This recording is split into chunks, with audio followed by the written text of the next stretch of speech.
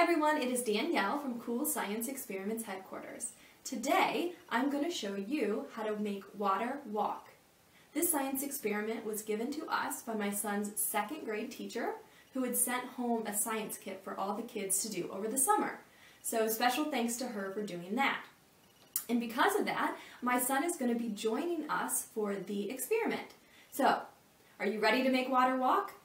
Let's get started. So for the walking water science experiment, you're going to start with two glasses that are the same height, and you're going to put water into one of the glasses until it's about halfway full. That's good. Then you're going to take your food coloring and you're going to drop a couple drops of food coloring into the glass with the water. That's good. And then you're going to stir the food coloring in until it's all completely stirred into the water. Okay, good job.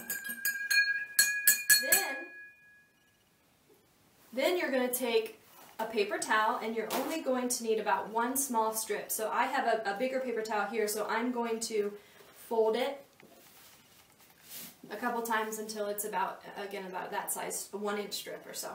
Okay, and we're going to take one end of the paper towel and put it into the water with the glass with the water. And then you're going to take the other end of the paper towel and put it into the empty glass. And now we're going to wait. And we will check back on the glasses in about an hour.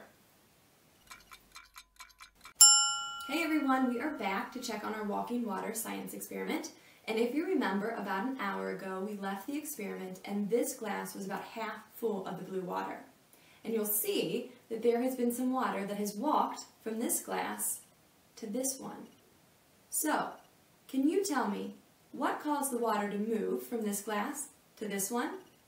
Leave a comment below to submit your guess, and then visit CoolScienceExperimentsHeadquarters.com to find out the answer. You'll be able to print out detailed instructions on this science experiment and many more that you can do at home too. Thanks for watching everyone, and we'll see you next time.